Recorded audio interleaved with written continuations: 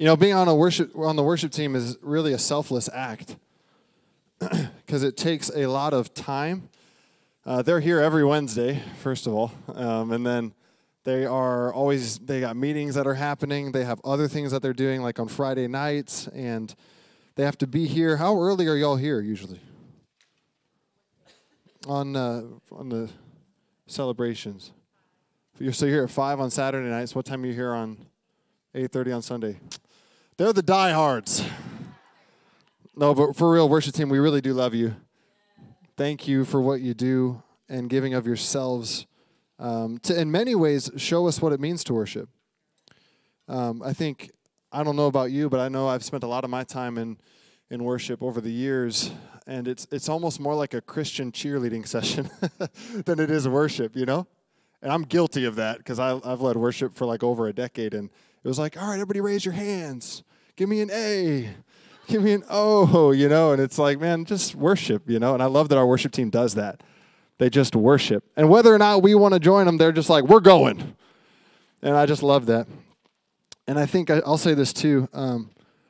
I think some of the most powerful times that I've experienced in worship have been not when the worship team like nails all their notes or hits all the right beats. Sam, I know you don't know what that's like. You always hit the right beats, especially those syncopations. They're sick, bro. Actually, during worship, I felt like Jesus was like, Sam, I love your beats. So that's pretty sweet. I was like, would he say that? Like, I love your beats? Anyway, he invented music. He can say whatever he wants, right? But I think some of the most powerful times in worship have been when the worship team is doing their thing, but collectively there's a passion and a hunger where like everybody in the room decides to throw caution to the wind, and we've all come for one reason, and we're just going to worship our hearts off. And I just think those times, honestly, have been when worship has been the most dynamic and that I've seen. And anyway, so I guess I also want to thank you, church, for always coming amped up and ready to worship, no matter how you're feeling, no matter what the weather's like, no matter what season we're in. You show up and you love God and you just want to worship Him. And honestly, a lot of the times we have precious encounters with God, it's because of your worship. And so we're really thankful for you. We worship for a long time, and you could easily just check out, but you don't. In fact, probably many of you wish we could go longer. So you're really the diehards, and we're really thankful for you. So speaking of that, I was going to share this at the end, but I think I'll share it first. I had a dream this week, and I just figured I'd share it with you. What do you think? Okay, I got to give you some necessary context first. Otherwise, you might think I'm a weirdo. In fact, you might think I'm even more of a weirdo when I give you the context, but whatever. So we have a fluffy golden retriever. Her name is Vera, and I emphasize fluffy because that girl sheds everywhere. I mean, you get nose on your shirt, your pants, up your nose, everywhere. You'll be brushing your teeth, and it's on your toothbrush. It's like, how did you get here? It's in a cupboard. Anyway, so yeah, do you? Does anybody else know what I'm talking about? The Meltons and I, and the Walkers. I know you guys know. Yeah, y'all have like 10 retrievers, right? Pretty soon, Dwayne, what do you think? Don't say anything. Okay, so she's like super cuddly and everything. So like when we see her, we I don't know why. I guess we do this. Maybe it's just because she's so cute. But like we put our face in her face because she's soft and she's just cute, And we're just like we get all up in her grill, and she does the same to us. So we've kind of trained her to do that. So when people come over, she's our little evangelist and door greeter. So if you ever come over and she puts her face in yours, she won't bite your face off. She'll lick your face off probably. Anyway, you're like, what? Why are you telling me that? Trust me. Okay. So in the dream, we were all here in church just like we are right now. How many know we're actually not in church? We're with church. Right? So we were all with church. I need to correct my own grammar. And we were singing Yeshua. Has anybody ever heard of that one? So powerful song. It's all just the name of Jesus. And it was one of those times where everybody in the room was just like belting. Like, when you kind of use your inside singing voice? And then sometimes you're at like a concert and your band's playing and you use your outside singing voice. Do you know what I'm talking about? Well, everybody was using their outside singing voice. I mean, everybody was just going after all of us collectively. And we noticed in the foyer that there was a lion, like roaming in the foyer. I mean, literally just picture this. Like, imagine if a lion was roaming in the foyer. Kind of freaky. Maybe it wouldn't scare you. But in the dream, it was just normal and real. Like, it was like, guys, there's a lion in the foyer. Worship stopped, and we're like, whoa, what are we going to do? And so we're all looking at it. I don't know who it was, but somebody was like, we should probably let him in or something like that. And I'm like, naturally, I'm thinking that's such a dumb idea because the doors have an outswing. He can't get in unless we open the door. So we opened the door, and this big lion, big mane. I mean, it looked like Chronicles of Narnia lion, What's his name? Aslan with a D or no? There is a D? Sam, I think I've said Aslan, and then I've always been insecure about it, but I know you got my back now. But he looked just like Aslan, just big and majestic and beautiful. And there was this female lion that was with him, and somehow in the dream I just knew that they were mates, So they're roaming, and we open the door, and he comes in. And it was like we were just so happy that he was in here. And so we're petting him, and we're kind of cuddling him. And I, like, put my face all up into his face like I do with Vera because he just looks so soft and nice, And as I'm doing it, all of a sudden, something shifted in my heart, like caution flag. You ever have that? And I was like, oh, he's a lion. He might literally bite my face off. So anyway, so we're engaging with this lion. So there was this mutual like awe and just love and like warmth, like as if a golden retriever were to walk in. There was like that kind of warmth, but there was also a tremendous reverence in each one of us where we're like, hey, like let's not be too familiar because at any moment he might be hungry and he might look at Ron. What? And that was the end of the dream. And I think in the dream, it was just very literal, but how many know a lot of the times our dreams are very metaphoric? And I think you can interpret that, right? But in case you're having a hard time with it, we were worshiping. And how many know when we worship, it's actually, your worship is an invitation to the Lord. So when you sing, despite when you feel it or when you don't feel it, despite all of the, all of the elements that sometimes make us not want to worship, when you choose to, it's literally sending an invitation, almost like if you can picture millennials like a friend request, okay?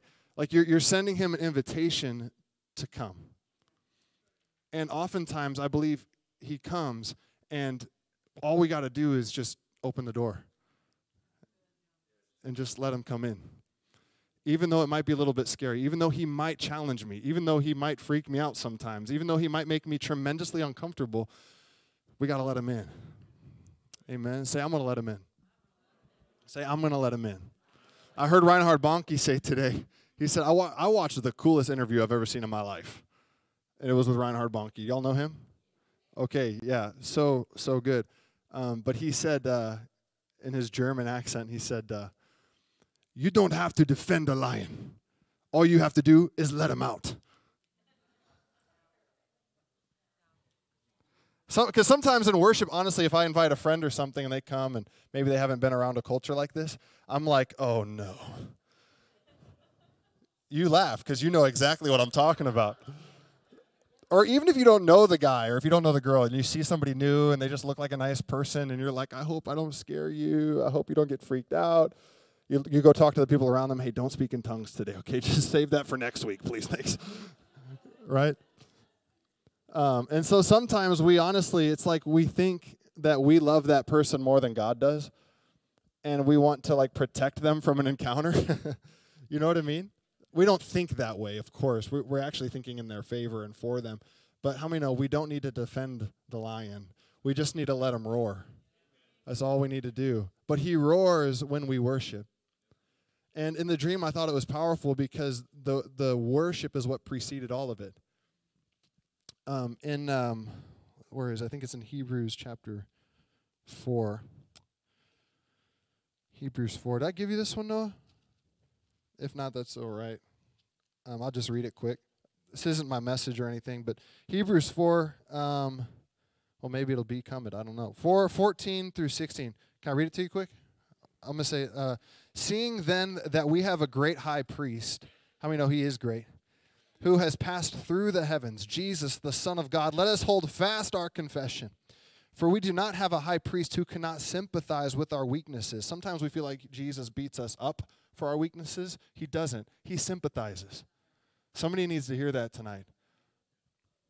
He sympathizes, but was in all points tempted as we are, yet without sin. Let us therefore come boldly to the throne of grace. Somebody say that word, boldly.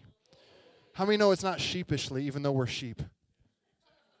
We are to come boldly to the throne of grace, that we may obtain mercy and find grace to help in time of need. Well, how do we boldly come before the throne? What is the password?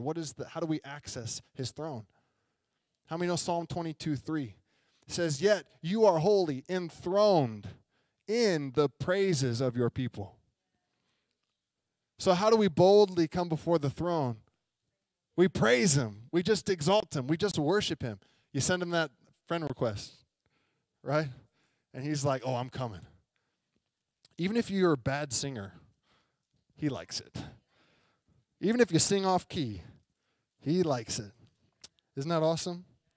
So, Lord, tonight we worship you all around this place. We don't need a keyboard. We don't need a singer. We don't need any sort of drums. We love the drums. But, Lord, we love you and we worship you right now all around this place. Even at home, God, we exalt you and we praise you. Come on, come on, come on, come on, come on.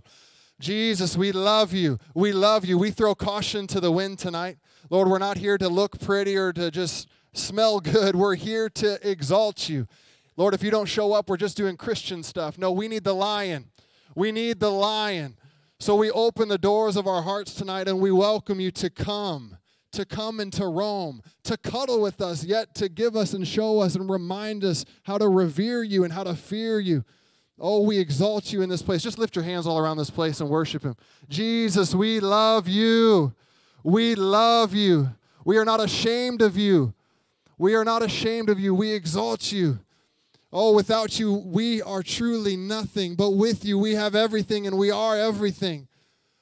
Oh, you are the bright and morning star. Oh, we love you. We love you. You are the light of the world. You are the light of the world. You are the Savior. You are the healer. You are the deliverer. You are the baptizer. Hallelujah. We exalt you, Jesus. We exalt you. Say, I love you, Jesus. You mean more to me than anything. You are my first love. Come and have your way. Speak to me tonight. My heart's wide open. My soul is wide open. I refuse to leave here the same. In the name of Jesus. Somebody shout amen. Amen. Yes. Woo! The church is going to roar a little bit. All right, grab your Bibles if you haven't already. Grab your Bibles. We better hold them up. Let's hold them up one time, huh? Let's see them, let's see them, let's see them. Hold up those swords. Here we go. Here we go. Say, this is my Bible. It's not just a history book, although it's the best history book. It is a living word.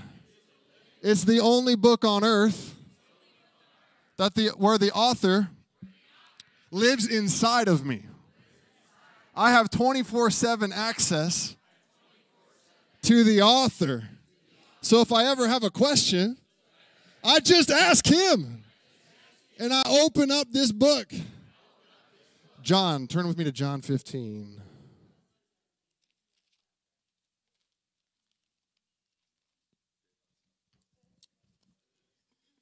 Is everybody okay? Okay, so I'm just going to give you some context. What did I say, John what? 15, yeah, okay. We're going to go to John 15. And just so you know, these are some of Jesus' last words. Just to give you some context of what we're going in. I learned this from Pastor Bob. Sometimes I'd go into his office and I would have a question about one verse. Say one verse. And I'd say, can you explain what this one verse means? And he said, sure, let's back up a little bit. And I'm like, how far are you thinking? He said, let's just go back. Let's go back to the beginning of the chapter. I'm like, okay, all right, that sounds fine. Go back to the chapter. He's like, actually, tell you what, let's go back a few more chapters. I'm like, wait. I just had a question about this verse. He said, I know. Let's go to the very beginning. Let's go to Genesis 1. Actually, Jake, are you saved? Let's just start there. And I'm like, I was just wondering if tongues was for today. That's all I was wondering. It's like you have to understand the context. How many know this book was written a long time ago, right? So anyway, this is all his fault. So anyway, in John 15, we're jumping in to basically the disciples. Right before this, in chapter 13, they had went over to this house and they were having the Last Supper. So they're all sitting there, and this is where Jesus washed their feet and everything, and they ate and they had a good time. Now, there were a lot of people there. How many disciples did Jesus have? He had 12 of them. Now, apparently, I didn't know this, but apparently at this time, in order for somebody to have this many people in their house, they'd have to be pretty wealthy. So they were believed to be in the upper class part of town. All right, so they're over there. They're in this pretty nice house with pretty nice things, with probably pretty nice food. And Jesus washes their feet. They're having dinner. Now, he knows what's coming. Right? Does anybody else think otherwise? Like he was unaware and it caught him off guard? No. He knew what was coming. And so how many know he realized, see, there was a Sermon on the Mount in the beginning of his ministry. Well, this is like the bookend to that. These whole chapters here, it's kind of like the sermon at the table, if you will. So you had the Sermon on the Mount, Matthew 5 through what, 8 or so? And then you've got the sermon at the table, John 13 through about 15. Now, once we get to 15, where it's kind of debated whether or not they're actually still in the house, or if they're in the courtyard of the house, or if they're on their way walking towards the Garden of Gethsemane. Are you with me? See, Bobby Conner said, when you read the Bible, put yourself in it. Put yourself in it. Understand what's happening. He must have talked to Pastor Bob. Thank you for coaching Bobby Conner, Pastor Bob. He's literally laughing. He's like, no.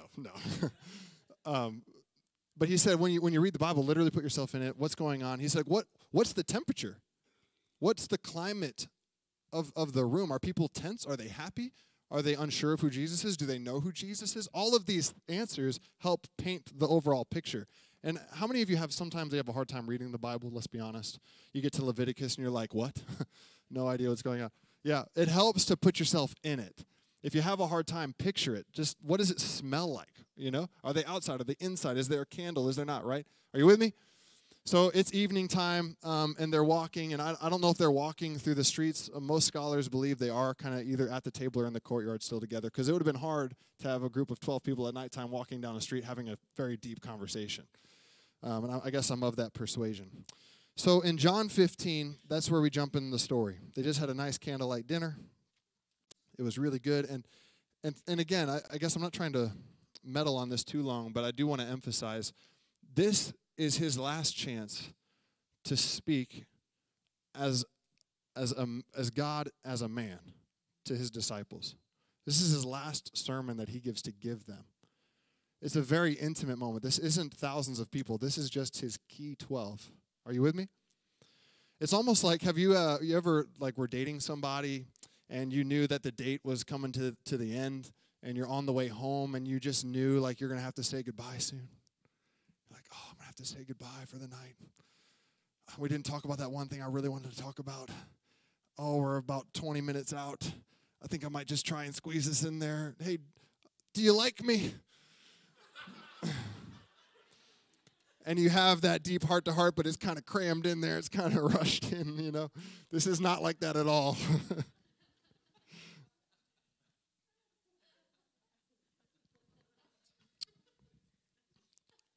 Sometimes you just got to read the Bible through your own lens, you know. But literally, how many know we're the bride? And this is his last opportunity to share something very important to us.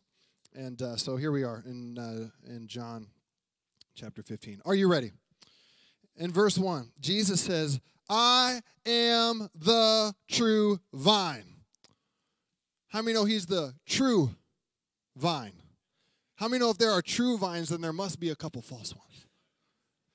Now, if I can just, sorry, we just started reading. I'm ADD.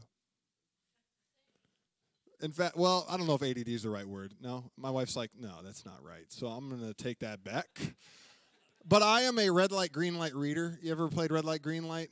Remember that? Red light, green light, yellow light, green light, red light. That's like me. I'm reading and then I stop and I'm like, whoa, I got to read that again. Anyway. Squirrel is right. He is the true vine. That must mean there are false vines, yeah?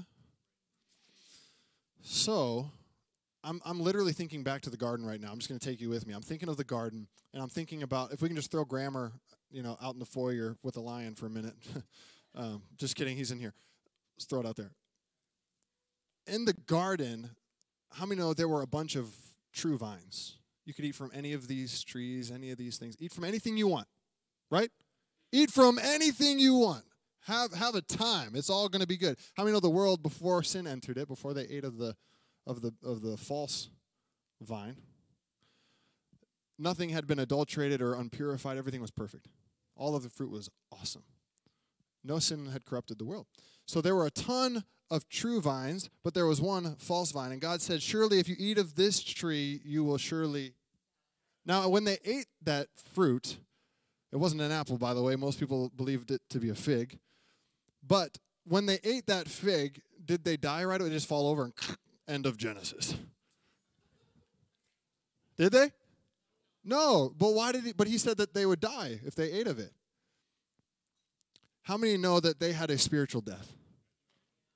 They had a spiritual death. Now, here's what's interesting. Now, today, it's fascinating because back then, there were a bunch of false vines and there was one true vine. But now, again, we're just kind of throwing grammar out there, okay? But now, there is one true vine and there's a bunch of false vines. Right? And when we eat from a false vine, or furthermore, and I guess according to this, when we are connected or when we're abiding in a false vine, how many know there's no life in that? It's artificial. I wonder if there's anybody watching this or here tonight that maybe unintentionally you've been connected to a false vine. You've been wondering, why am I not bearing more fruit? I'm doing all the Christian things. I'm listening to Christian music. I'm listening to Christian podcasts. I'm reading Christian books. I'm going to Christian groups. I go to a Christian church. That's a good thing. Why am I not bearing better fruit? How many know those are all good things and we should do them? But we need to abide in the true vine. We need to abide in the true vine, and that is Jesus. He said, I am the true vine, and my Father is the vine dresser. Are you okay tonight? Every branch in me that does not bear fruit, he takes away. And every branch that bears fruit, he prunes, that it may bear more fruit. How many know pruning is for a purpose? He doesn't just prune you to hurt you. Some Christians, I've heard this, and I guess I've actually been guilty of it myself, where it's like, oh, the Lord's just pruning me right now. Oh, I'm just getting pruned. The Lord is stabbing me right now. How many know it's not like some sort of like, well, I guess I shouldn't say it's easy because it isn't ever. But how many know it's for a purpose? It's a good thing. I looked up this word prune, and I don't speak Greek, so I'm not going to try it. But it literally means this, if you wouldn't mind writing it down for those of you who take notes and are crazy faith people and don't want to miss a single thing God's speaking. Pastor Bob told me a long time ago, said, if you want to be successful, have one notebook, have one calendar, and one to-do list. Pro tip, and one whiteboard. Yep, okay, not interested. All right, here we go. The word prune, it means this, to make clean by purging, removing undesirable elements, hence pruned or purged. And watch this. It's eliminating what is fruitless by purifying. And it has in parentheses here, making unmixed. So when he's pruning you, he's making you unmixed. How many know sometimes we live in a world where we can get kind of mixed up, where it's not just Jesus. We get Jesus and we get a little bit of anxiety because we've been watching the news too much. Right? And he's like, I got to prune that. I got to unmix that. I got to get some of that out of you. Are you with me? In 2 Corinthians chapter 7, verse 1, it says, Beloved ones, with promises like these and because of our deepest respect and worship of God, we must remove everything from our lives that contaminates body and spirit. Did y'all catch that? We must, say must, we must remove everything from our lives that contaminates body and spirit. and continue to complete the development of holiness within us. How many know this is why we do the 40-day transition? Because it literally, if we're being honest, as Americans, we are hardwired. In fact, I would say as humans, we are hardwired for comfort. We're hardwired to not have to take too many risks, to be comfortable, right? I mean, think about it. All the decisions we make is that the most convenient thing for me, or is that the most inconvenient thing for me? When you open Google Maps, when you open Google Maps, do you pick the longest, most inconvenient route, or do you pick the quickest one? You pick the quickest one, unless it has tolls, and you're like, I'm out, right? We are hardwired to pick and to go the easiest route, but how many know the way of God isn't always easy? So with the 40-day transition, it's almost just like it's building a platform for people who are crazy enough to sign up for it. That it's like we're literally going to purge ourselves of all of these other things. No social media, no news, no sports, none of this and none of that. All we're going to do is spend time with Jesus every day, and we're going to spend time in His Word every day. We're going to read a book that is going to build my faith. We're going to spend time with each other. We're going to go to church. Are you with me? And I think 2 Corinthians 7:1 is really powerful in articulating why we need to do that. We must remove everything from our lives that contaminates body and spirit and continue to complete the development of holiness within us.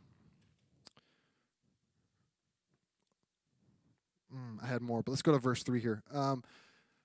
John 15, verse 3. You are already clean because of the word which I have spoken to you. You know the number one way that God prunes us? What do you think it is? Any ideas?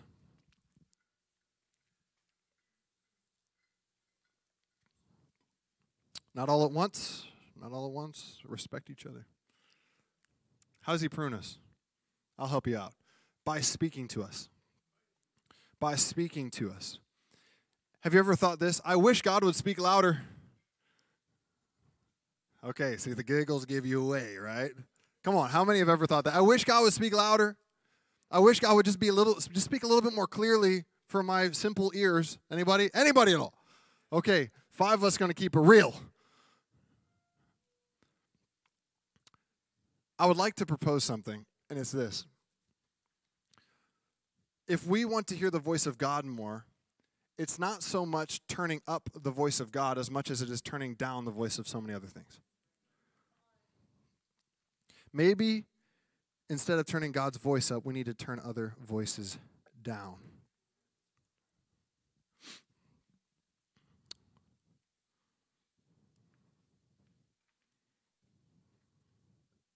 I was in prayer one time,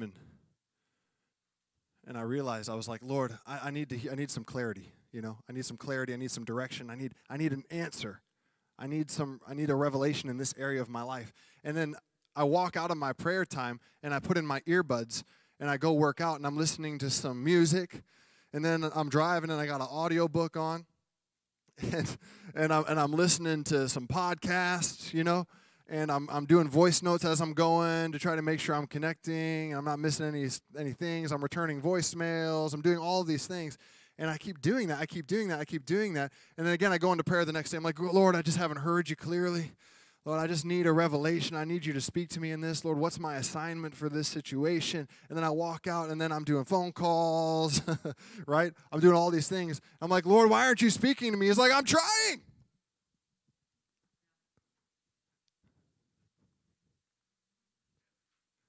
And it occurred to me, I was like, there's nothing wrong with audiobooks.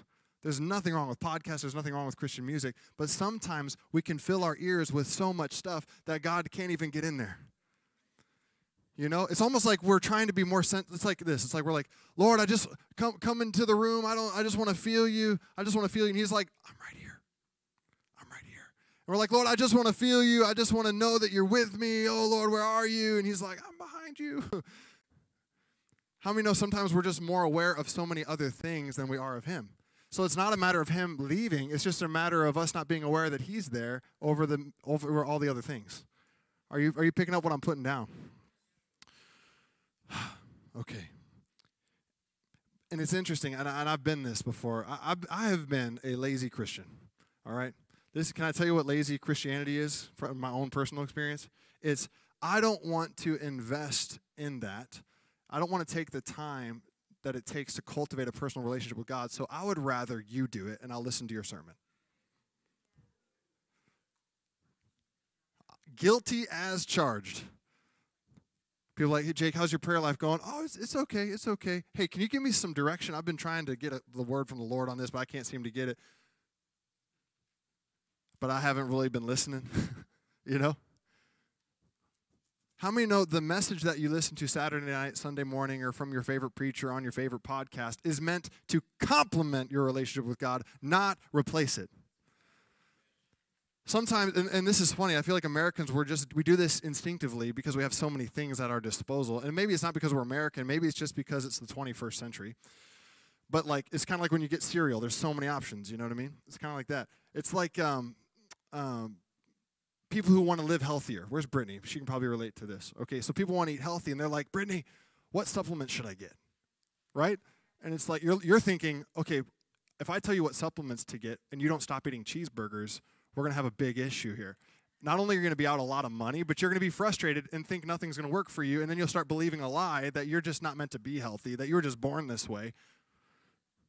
Right? Yeah. She's like, preach it! Well, sometimes we do that in our relationship with God, unintentionally. You know? We're like, oh, I got to listen to a message. I've been listening to tons of sermons. I've been listening to tons of audiobooks. But what if we took more time to just sit in our prayer room and just listen to the voice of God than we did listening to podcasts? Now, I'm not coming down on you. I'm just coming from experience here, okay? Like, I live this. God desires to speak to us. He desires to speak to us. When he says here, you are already clean, that word clean comes from, the word prune comes from that word clean in the Greek. So he's like, you are already pruned. You are already clean. You are already unmixed because of the word that I spoke to you. It's kind of like this. If I can give you just one more analogy, it's like, have you ever been in your house and your spouse is in the kitchen and you're in the living room, right? And the radio's playing like some World Harvest worship music, right? And then on the TV you got Pastor Shar's message from last week, and you're vacuuming at the same time, and then all of a sudden your spouse is in the kitchen, she's cooking or he's cooking, and he has the exhaust fan on above the stove, and then starts blending things, and then they're like, hey, and you're like, what? What? I can't hear you. I have no idea what you're saying right now. Speak up. Speak up. What? Anybody? You're like, no, we're way smarter than that, right? No, but that's what happens. That's what happens. When in reality, it's not the person needs to speak louder. It's, hey, turn off the TV, turn off the radio, turn off the fan, stop cooking for a minute, put the vacuum away, and just talk to each other. I wonder if sometimes in our lives we're going through everything and we're doing all these different things. We're meeting with people. We're making phone calls. We're thinking about all of these relationship things we're trying to do. You know, I don't know. You know what I mean? We have all these world things that are happening because we have to live our lives, right? And then we're like, God, just speak louder. Just speak louder. I can't hear you. And he's like, just turn the things down. Just turn the things down. And how many know when we hear his voice, he cleans us? He cleans us. And if you want to get better or more fluent at hearing the voice of God, raise your hand if you want to be more fluent in hearing the voice of God. Good. Me too. If we want to be a student of the voice of God, we must first become a student of the Word of God. If you want to be fluent in hearing his voice, you got to be fluent in knowing his Word. I look at our pastors, I'm like, man, they can hear the voice of God like on command. And sometimes I'm like, jeez, what happened to me? But they know their word. They know the word. Look at Bobby Connor, and the guy, he's a prophet to the nations. Like legitimate prophet to the nations. If that makes you uncomfortable, I don't know what to tell you. But prophet to the nations, like, hey, CIA, there's a backpack in this stadium with a bomb in it. You might want to go check it out. Have a good day. I'm going to go fishing. That kind of prophet. he hears the voice of God clearly, but guess what? He's memorized the whole Bible. It's amazing. It's amazing. Okay, should I stop meddling? Okay, can we start over from verse 1? Okay. I am the true vine, and my Father is the vine dresser. Every branch in me that does not bear fruit, he takes away. And every branch that bears fruit, he prunes, that it may bear more fruit. How many know he wants you to bear more fruit? He wants you to bear fruit more than you do. You are already clean because of the word which I have spoken to you. Here we go, verse 4. This might be my favorite part. Abide in me, and I in you. As the branch cannot bear fruit of itself unless it abides in the vine, neither can you unless you abide in me.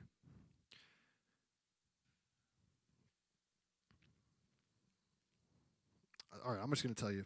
The word abide in the Greek, it's meno, I think. It means not to depart. Isn't that something? I always thought abiding meant like, okay, really, really work hard. Just pray and just focus and really think hard. Anybody ever do that? You go in your prayer room and you're like, oh, pray. No, nobody, just me. But I'm just like, I'll be trying and like fighting and just struggling through it. And he's like, no, abiding isn't trying real hard. It's just not leaving. It's just not leaving. It says, do not depart, or not to depart, not to leave, to continue to be present.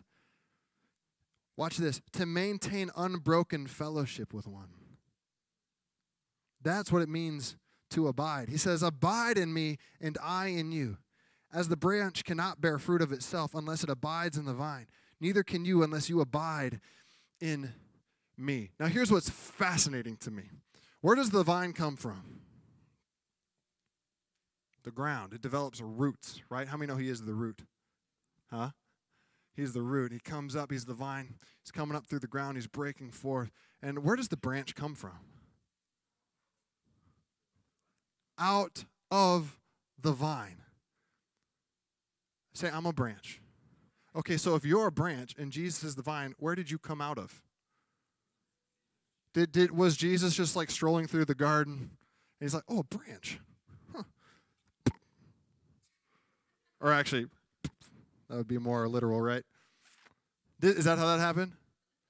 No, it says that, okay, listen, I'm just going to preach for a second. John 1 says this, in the beginning was and the Word was with God, and the Word, He was in the beginning with, and in verse 3 it says this. What does it say? Anybody know it? Anybody know it? Just verse 3, John chapter 1. In the beginning was the Word, and the Word was with God, and the Word was God. He was in the beginning with God. Yes, through Him all things were made. Nothing was made without, I better just read it.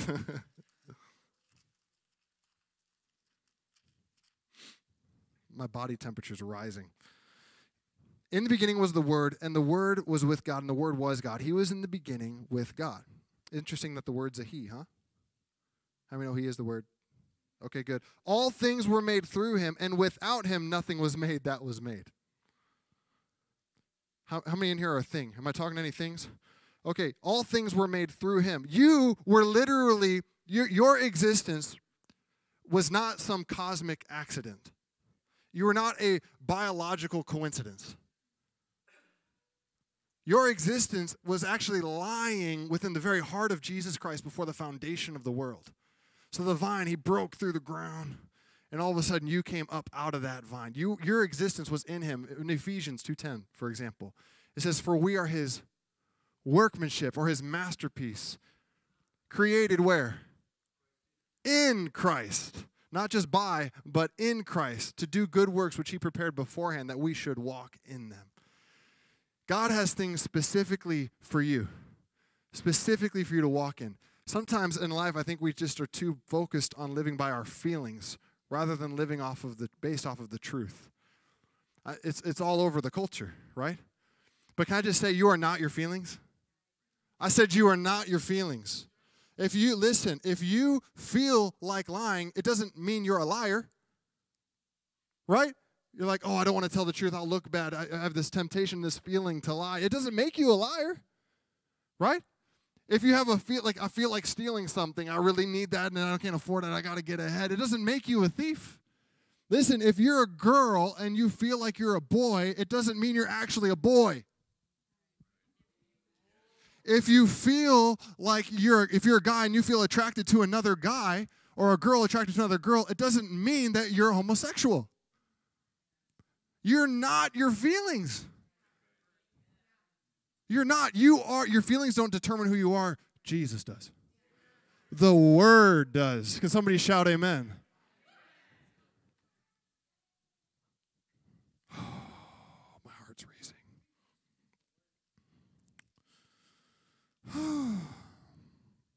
I don't even know where I'm at anymore. Yeah, abiding. Sometimes we want to produce fruit so bad that we lose sight of where it comes from. We can't grab fruit from others and try attaching it to our branch. Can you imagine that? You're walking through an apple yard or something, or imagine somebody walking through an apple yard and there's like oranges over here. Maybe there's oranges over there and there's like apples over here, and you pick up an orange and they like try to attach it to the apple tree. What would you say to that person? Go get some counseling. Right? Go see Wendy Muska. She's a pro. No, why? Because that's ridiculous. Why is it in the church that we look at other people's fruit and we try to put it on us and we're like, why don't I have that fruit? No, here's the thing. You don't even produce the fruit. The only reason you even can lay claim to your fruit is because you're abiding.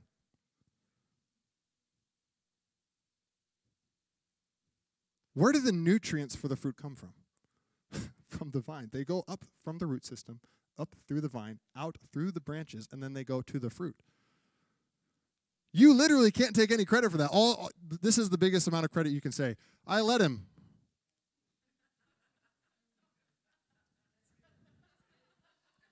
I don't know. I just didn't leave. I don't know. I just stayed here. That's about it. For real, we can't take any credit. And so we should not live our lives trying to compare our fruit to other people. We just need to abide in Christ and let Him produce the fruit that He wants you to produce. Because how many know your fruit isn't even for you? Your fruit is for people to come by and eat it. If somebody chews on your finger, that's not what I'm saying, okay? That is an infant. If you're connected to a false vine, you're going to bear thistles and thorns. And how many know that doesn't affect you? That affects everybody that runs into it.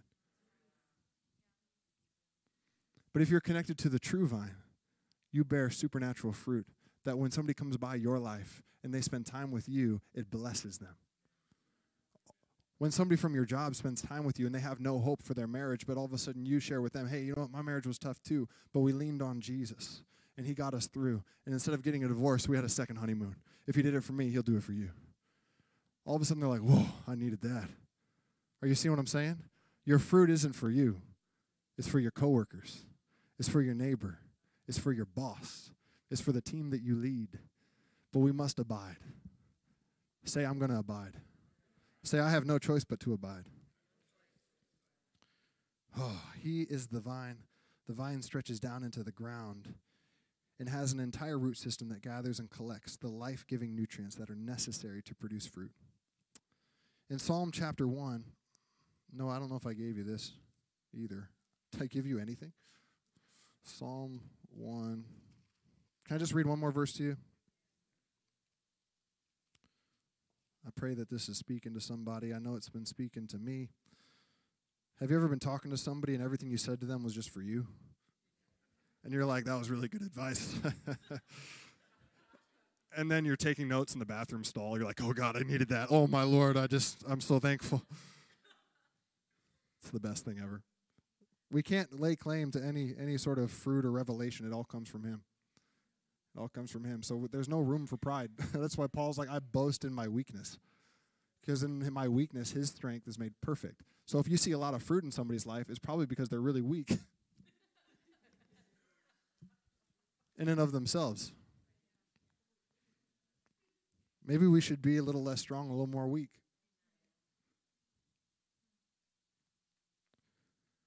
This is just cool. I just want to share this with you, and then we'll get out of here. Can I get somebody on the piano, Amy, please? This is Psalm 1. This is awesome. It says, "Blessed is the man who walks not in the counsel of the ungodly, nor stands in the path of sinners." How many know he has a path for you? And it's not a path of wickedness. It's not a path of emptiness. It's a path of life. It's a path of fruit. It's a path of abundance.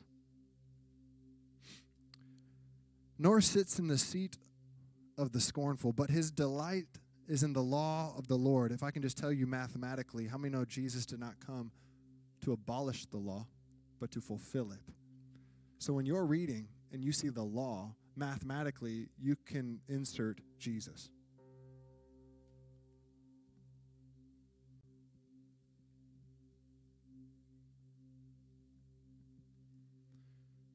So if I were to say that knowing New Testament, knowing Jesus, our Savior, it could read, and his law, and in Jesus he meditates day and night. But his delight is not, I'm going to start over. Is that okay? Blessed is the man who walks not in the counsel of the ungodly, nor stands in the path of sinners, nor sits in the seat of the scornful. But his delight is in Jesus. And in Jesus he meditates day and night. He shall be like a tree. There it is. You see that?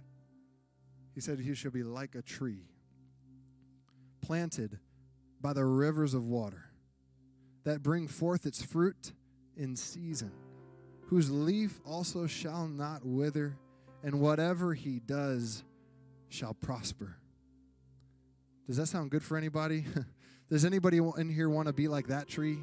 Does anybody in here want to be planted by rivers of water? Does anybody want to be planted by rivers of living water? Does anybody want to bring forth fruit in the right season? Does anybody want to have a leaf that never withers, no matter if it's winter, summer, fall, or spring? Woo, I do. Do you want everything that you do to prosper? Oh, I know I do. Well, who is it? It's the man who walks not in the counsel of the ungodly. It's the man who does not stand in the path of sinners. Doesn't mean he doesn't go rescue people from other paths. Sinners' paths. Did you catch that? Or did I say that stupidly? You don't stand there. You don't dwell there, but you can go rescue somebody out of theirs. I can't remember the missionary that said, "I wish not to set up camp with an earshot of Chapel Bell, but I wish to set up a rescue mission within a yard of hell."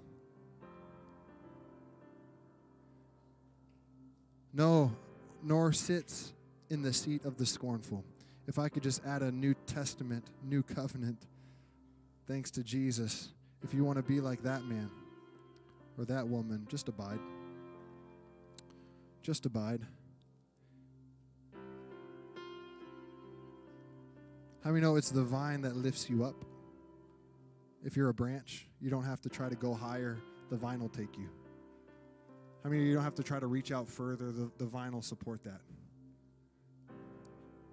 How many know you get to just be the canopy that the vine holds up? Hallelujah. I am the vine, you are the branches. He who abides in me and I in him bears much fruit. For without me you can do nothing. If anyone does not abide in me, he is cast out as a branch and is withered. And they gather them and throw them into the fire and are burned. I think we need to hear this more often. How many know there's a heaven and there's a hell? And how many know if somebody doesn't give their life to Jesus, hell is their destination?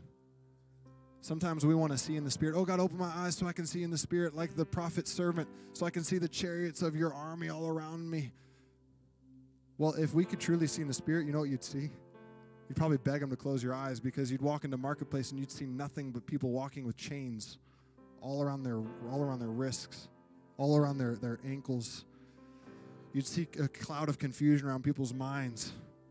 You'd see a lying mouth talking into the ears of so many people, and your heart would just break like Jesus did when it says that he looked on the crowd and he had compassion because they looked like sheep without a shepherd.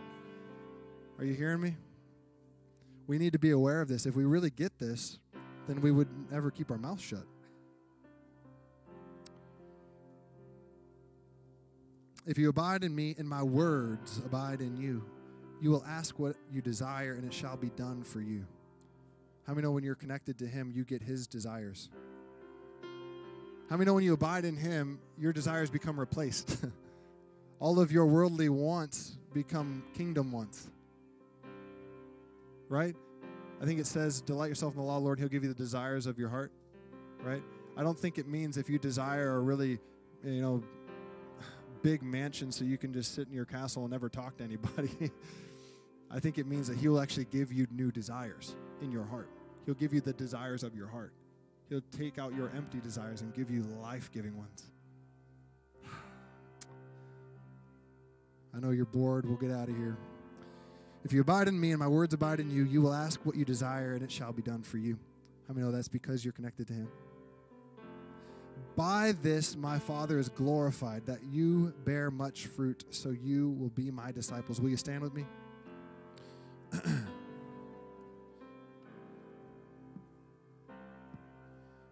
You bearing much fruit brings glory to God. Did you know that? Your fruit, when you're a fruity man, when you're a fruity woman, bearing the kingdom fruits of the kingdom, fruits of the Spirit, when you're bearing those fruits, you're literally giving God glory. Does anybody in here want to give God glory? Does anybody want to live a life that God looks at and he's like, I can trust that one? Oh, I can use that one. Well, I'll tell you what, he really is eager to use you. And all you got to do to be in that place of bearing fruit and bringing him glory, all you got to do, abide. That's all you got to do. Can you close your eyes for a moment? Some in here and some watching online, you have been abiding in a wrong vine. You've been connected to a different vine, a different source, and you recognize that because of the fruit in your life. You notice that your fruit, it's like kingdom fruit is almost non-existent. And you're literally bearing thorns and thistles where it seems like everybody that comes around you just gets hurt. When everybody comes around you, they just get wounded. And you're like, my gosh, maybe I should just give up. I feel like I'm just not doing this right. I don't know. No, my friend, just be grafted into the true vine. Just be grafted into the true vine. And Jesus tonight wants to do that for anyone. For anyone that feels like you have been not abiding in him. If that's you, I just want you to put your hand on your heart. Jesus sees the slightest movement. He sees you clearly. And we're all just going to pray together. Say, Lord Jesus, I repent for abiding in the wrong vine. And I choose tonight to abide in you. You are the author of life. And you're the one that gives life and life more abundantly. So that's where I choose to go and to not leave. Today I choose to remain, to abide in you. So Lord, I thank you for your people. Lord, I thank you for their hearts. I thank you for their passion for you. I pray that even in agreement with the passage that my wife read tonight out of Revelation, Lord, that we would return to our first love. And Lord, that we would do what 2 Corinthians 7 says, and that we would get rid of all of the things that contaminate us. It's fascinating that your word says not just your spirit, but your body. Lord, teach us how to do that, how to not contaminate our bodies and our spirits, Lord. May this church be a church that's known as spiritually whole people who don't just know about God, but actually know him.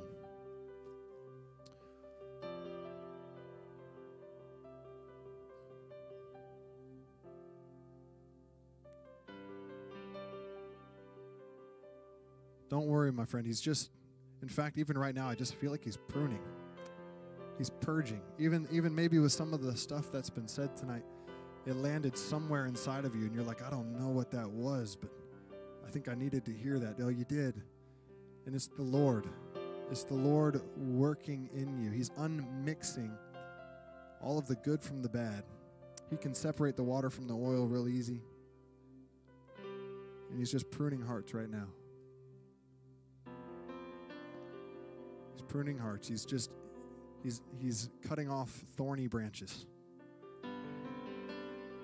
All of those branches where you feel like you just hurt people, no more. Not after tonight. Not after tonight. Thank you, Lord.